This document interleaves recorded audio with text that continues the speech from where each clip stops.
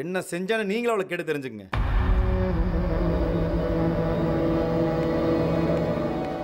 ஒன்ன பத்தி வச்சுக்கோங்க பேயாள்.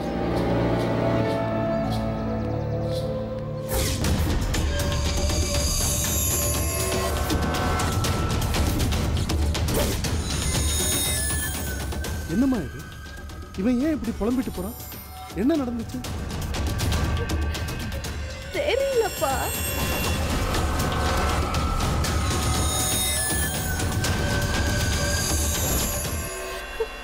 என்னை கடத்திட்டு போனவங்க இவங்க தான். இவங்க வீட்டில் ஒரு தாத்தா வேற இருந்தாங்க. இவருக்கும் எனக்கும் கல்யாணம் பண்ணி வைக்கிறதா மிரட்டிட்டு இருந்தாங்க. திடீர் மனசு மாதிரி யாருக்கிட்டையும் சொல்லாம என்னைங்க கொண்டு வந்துட்டாரு. அடிக்கடி அவர் என்ன அடிச்சத வேற சொல்லிட்டு இருக்காருப்பா.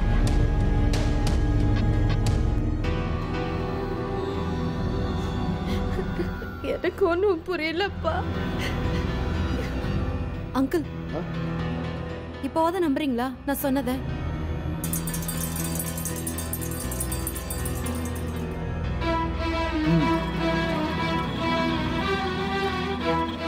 நம்புறம்மா. நீ சொன்னதெல்லாம் உண்மைதான். அப்போ இத்தனை நாளா என் பொண்ணு மாதிரி நடிச்ச மந்த்ரா எங்க?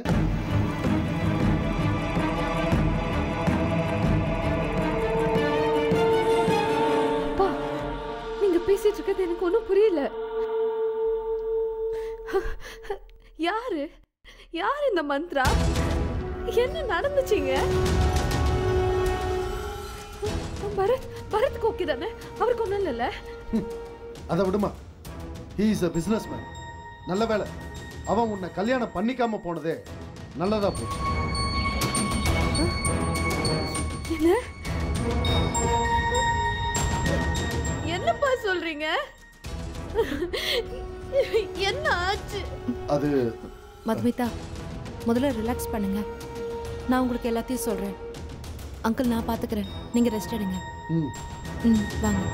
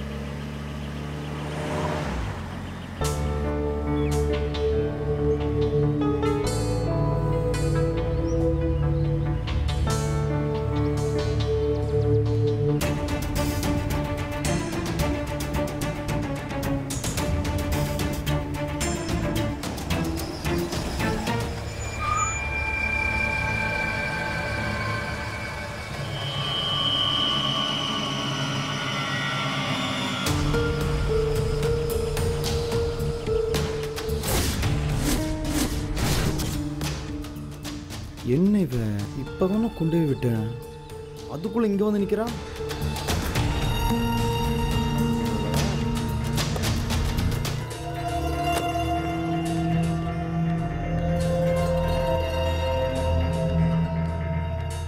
ஏய், இப்போ நீ எதுக்கு வழியை மறைச்சு நின்றுருக்க? மறுபடியும் எங்கூட வரேன், வீட்டுக்கு போகலான்னு சொன்னேன். மரியாதை வழி விடு. உன்கிட்ட நான் என்ன சொன்னேன், நீ என்ன செஞ்சிருக்க? என்ன இப்போ நீ ஒத்துட்டு தான் கொப்பா வீட்டுக்கு போன, அப்ப பழக்காம ஜெயிச்ச, இப்ப என்ன லூஸ் ஐடியா?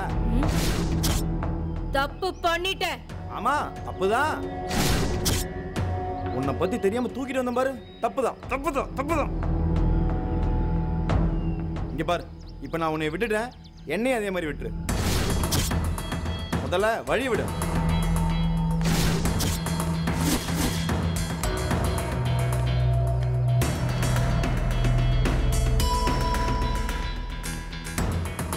இங்க பாரு, இப்ப நீ நவர்ல மேல வண்டி ஏத்திட்டு போயிட்டே இருப்பேன். எனக்கு இதெல்லாம் புதுசு இல்ல.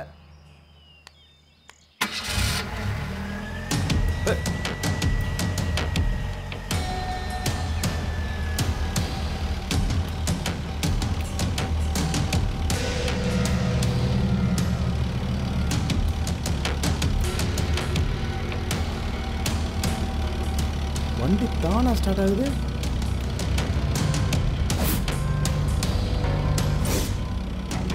இங்க இவ்வளவு காணும்.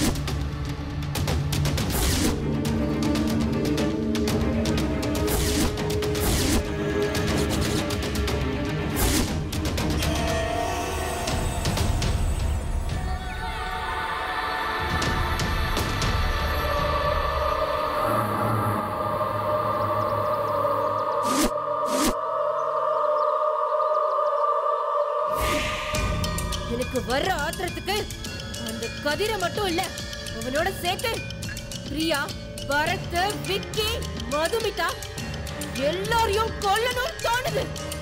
மந்த்ரா, கோபத்துக்கு முன்னுரிமை கொடுத்தா சாபத்துக்கு ஆளாக நேரிடும். அர்த்தமற்ற ஆத்திரம் அர்த்தஜாம பூஜையை அழிச்சிடும்.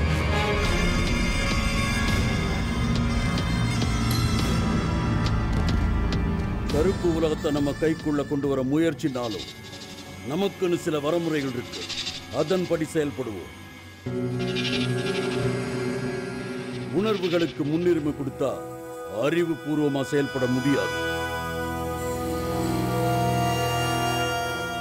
உன்னோட இலக்கு இந்த இறுதி நேரத்துல மதுமிதா மேல மட்டும்தான் இருக்கு. நீ இப்ப சொன்ன எல்லாருமே ஒரு நாள் சாவை எதிர்கொண்டுதான் ஆகணும். இன்னும் சொல்ல போனா உன் கையாலேயே அதுல சில பேர் உயிரை விட்டுதான் ஆகணும். ஆனா அது உன்னுடைய முதன்மையா இருக்கக்கூடாது. இப்ப எதுவும் மாறல. இடம் மட்டும்தான் மாறி இருக்கே தவிர இலக்கா உள்ள மதுமிதா உன் பார்வையில தான் இருக்கா. உனக்கு தெரிஞ்ச சூழல்ல தான் இருக்கா. முயற்சியை தொடர்ந்து செய். திட்டமிட்டது நடக்கும். அந்த பிரியா மறுபடியும் என் முயற்சிய நடக்க விடாம குறுக்க வருவாங்கிற கோவம்தான். இது வரைக்கும் மற்ற பலிகள்ல அவளை எப்படி சமாளிச்சேனோ அதே மாதிரி இதுலயும் சமாளிப்பேன். மதுமிதாவை கவனிக்க ஆரம்பிக்கிறேன்.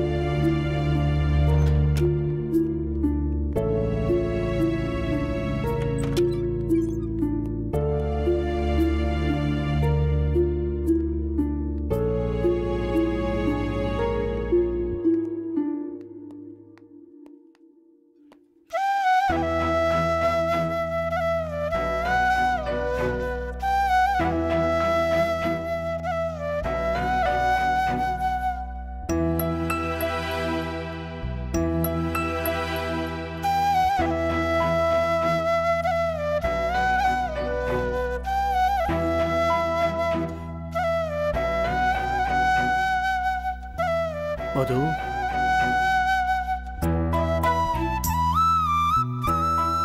மது, ஐ எம் சாரி. எதுக்கு?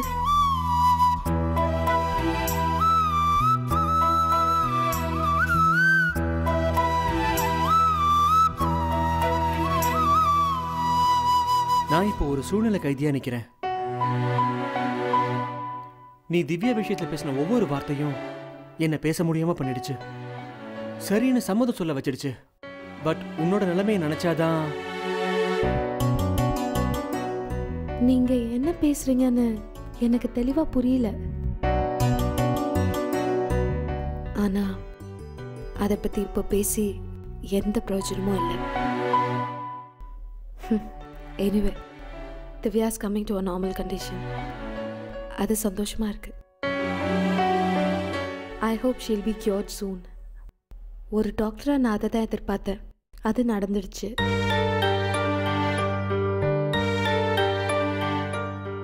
நான் எதிர்பார்க்காத ஒன்றும் நடந்துருச்சு. கடவுள் என் லைஃப்பை இப்படி தான் டிசைன் பண்ணியிருக்காரு போல. பரவாயில்ல. நல்ல வேலை பரத், நான் உங்களை லவ் பண்ணல. ஒருவேளை நான் சின்சியராக லவ் பண்ணியிருந்து இப்படி ஒரு சிச்சுவேஷன் வந்திருந்தா நான் ரொம்ப உடைஞ்சு போயிருப்பேன்.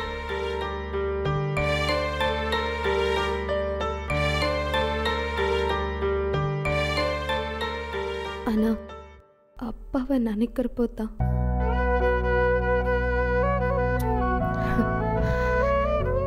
he is always an unlucky fellow. அவருடைய லைஃப்ல சந்தோஷங்கிறது எப்பவும் நிரந்தரமா இருந்ததே இல்லை. அம்மா இருந்ததுல இருந்தே அப்படிதான். ஏதோ ஒன்று கிடைக்கிற மாதிரி இருக்கும், ஆனா எதுவுமே கிடைக்காது. ஆரம்பத்துல இருந்தே எனக்காகவே வாழ்ந்தவர்.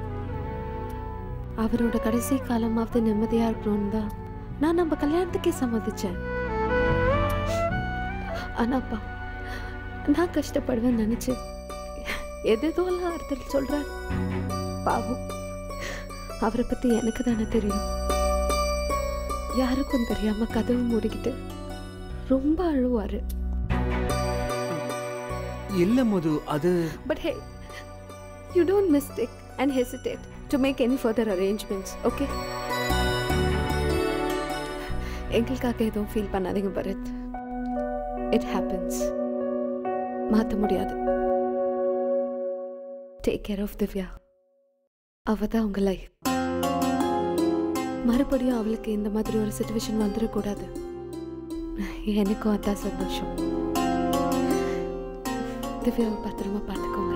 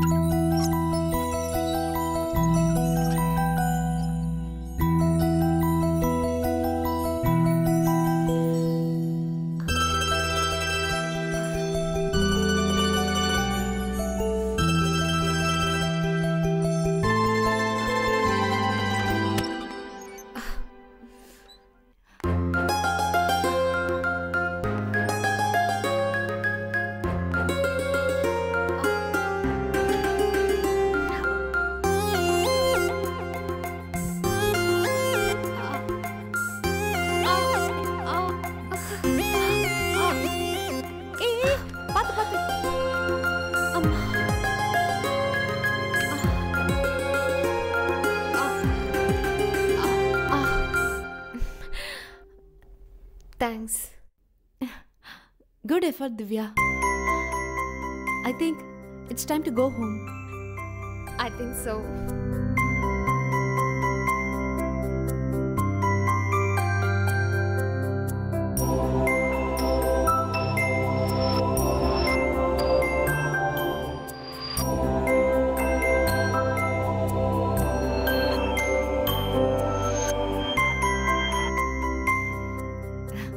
புதுசா நீங்க எதுவும் நோட்ஸ் எழுதி வைக்கல போல இருக்கு. எதுவும் தோணல, எந்த விஷுவல்ஸும் வரல, எந்த வாய்ஸும் கேட்கல. இட்ஸ் மெடிக்கல் மிராக்கல்னு சொல்ல முடியாது, பட் இந்த மனநிலை வந்தா அப்படிதான் சேஞ்சஸ் வரும். ரொம்ப காலமாச்சு. நான் கடைசியா சரியா எப்போ தூங்கின ஞாபகம் இல்லை. இப்போ இன்ஜெக்ஷன்ஸ் மெடிசின்ஸ் எதுவும் எடுக்கிறது இல்லை. 2 நாளா மனசு தெளிவா இருக்கு, அறிவு குழப்பம் இல்லாம இருக்கு. இந்த மாற்றத்துக்கு காரணம் நான் எதிர்பார்த்த ஒரு விஷயம் கிடைச்சது. ஐ மீன், நான் எழுந்த வாழ்க்கை கிடைச்சது. கேட்கறதுக்கே சந்தோஷமா இருக்கு திவ்யா. நான் இங்க வந்த நாள்ல இருந்து நீங்க இப்படி பேசி நான் பார்த்ததே இல்லை. உங்க பேச்சுல இருந்தே தெரியுது உங்களுக்குள்ள நடந்திருக்கிற மாற்றம். லைஃப்ல முன்னாடி மாதிரி ஹாப்பியா மூவ் பண்ணுங்க. உங்க அப்பாவும் சந்தோஷப்படுவாரு. இனிமே நீங்க அடிக்கடி காணாம போவீங்கன்னு பயப்பட மாட்டாரு. இந்த மாதிரி பேப்பர்ஸை பார்க்க முடியாது. எல்லாத்துக்கும் மேல இந்த ஹாஸ்பிட்டலுக்கு மறுபடியும் பேஷண்டா வர மாட்டீங்க டாக்டர் திவ்யா. ஷுவர். அப்பாவோட விருப்பம் நான் இந்த ஹாஸ்பிட்டலில் அட்மினில் கான்ட்ரிபியூட் செய்யணும் தான். இனிமேல் அதில் ஈடுபடுவேன். இந்த பேப்பர்ஸ்லாம் நீங்கள் சொன்ன மாதிரி இனிமேல் இருக்காதுன்னு நம்புகிறேன். ஏன்னா இதெல்லாம் எதுக்காக எழுதுனேன், யாருக்காக எழுதுனேன் எதுவுமே ஞாபகம் இல்லை. நல்ல வேலை இல்லை. இதெல்லாம் என்னோட ஹேண்ட் ரைட்டிங் தானான்னு சந்தேகமாக இருக்கு. வேற ஒரு உலகத்தில் இருந்திருக்கேன். Now I'm alive on earth.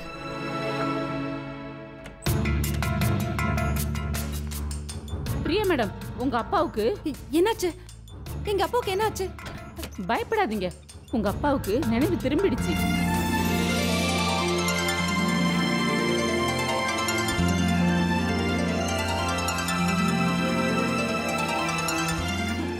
கண்ணை முழிச்சதும் உங்க பேரை சொல்லிதான் கூப்பிட்டாங்க.